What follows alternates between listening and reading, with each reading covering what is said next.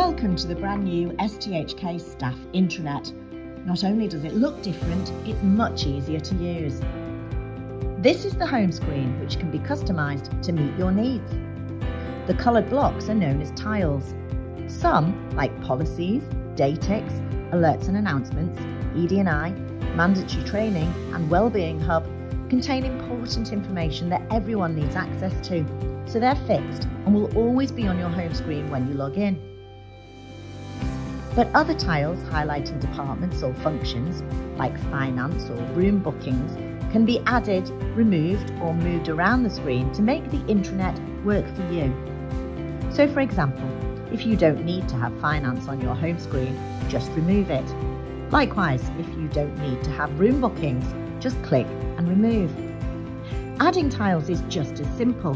So if you do want a certain service or department to appear on your home screen, simply click the Add a Tile button.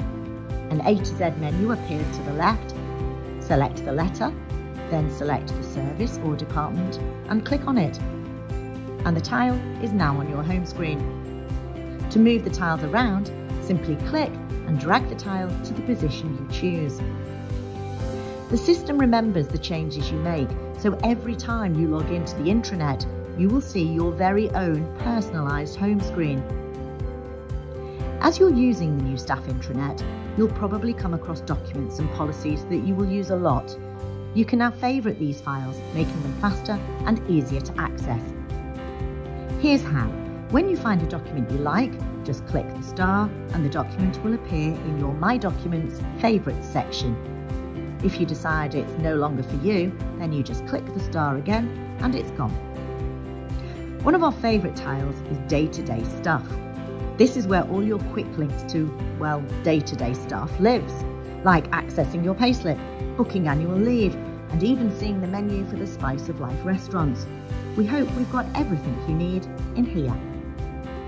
At the moment, the intranet can be accessed from all Trust desktop computers or laptops, but very soon you'll be able to access it from outside the Trust via your home computer or mobile device. We'll let you know when that's coming.